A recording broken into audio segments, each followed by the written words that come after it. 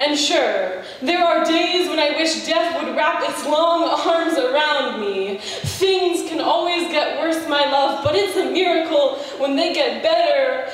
I'd rather live for miracles than die for everyday misfortunes, because we are not everyday people. We hold scales in our hands and they always lean one way, but they never spill. We are small gods with power over small things. And I saw an ant today and I did not crush it. Doesn't that itself say that life is worth living?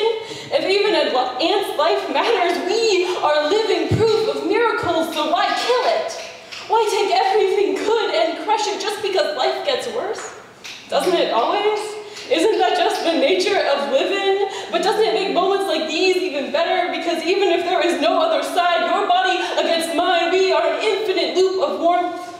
We are the beginning and end of time itself. We are small gods with power over too few things, but what is more beautiful than a dying star? What about a dying star that stays dying, but never dead? Death's arms are long, could wrap us tighter than our own limbs could, but we have eyes that can see farther.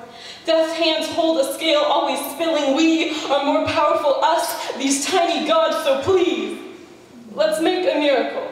Let's stay alive, let everything get worse, because it always will, and just stay here, because the thing about gods is, when they stop looking, the earth stops turning.